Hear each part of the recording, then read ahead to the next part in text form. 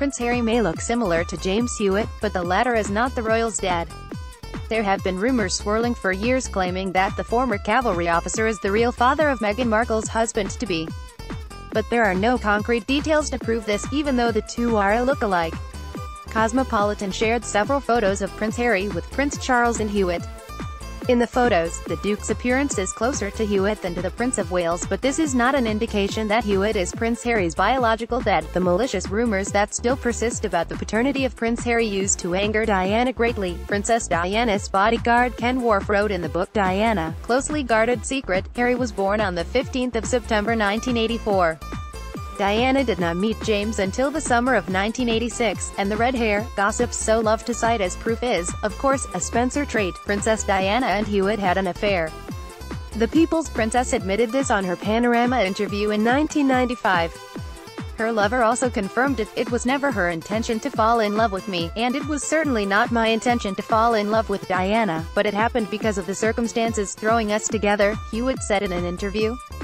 And I'm not going to suggest one way or the other whose fault it was. It developed and it was mutual. However, Hewitt denied the rumors about Prince Harry's paternity.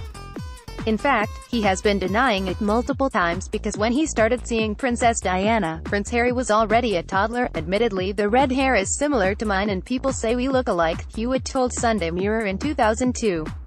I have never encouraged these comparisons, and although I was with Diana for a long time, I must state once and for all that I'm not Harry's father. When I met Diana, he was already a toddler. In 2017, Hewitt appeared on an Australian TV show and denied Prince Harry's paternity again. Paul Burrell, Princess Diana's butler, also debunked the rumors. It's something that's been made up. It was just because Harry had red hair, but all the Spencers have red hair, Burrell said, via Cosmopolitan. According to royal biographer Penny Junor, in 2003 the News of the World tested Prince Harry's hair to check his biological dad. It was negative for Hewitt.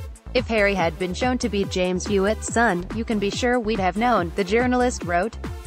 In related news, Prince Harry is tying the knot with Markle at St. George Chapel at Windsor Castle on May 19. The wedding ceremony will begin 2 p.m. UK time, 7 a.m. Est. What you need to know about Prince Harry and James Hewitt paternal rumors. Pictured, Prince Harry meets school children in the Dean's Yard before attending a reception after attending the Commonwealth service at Westminster Abbey on March 12, 2018 in London. Photo, Getty Images, Jack Hill.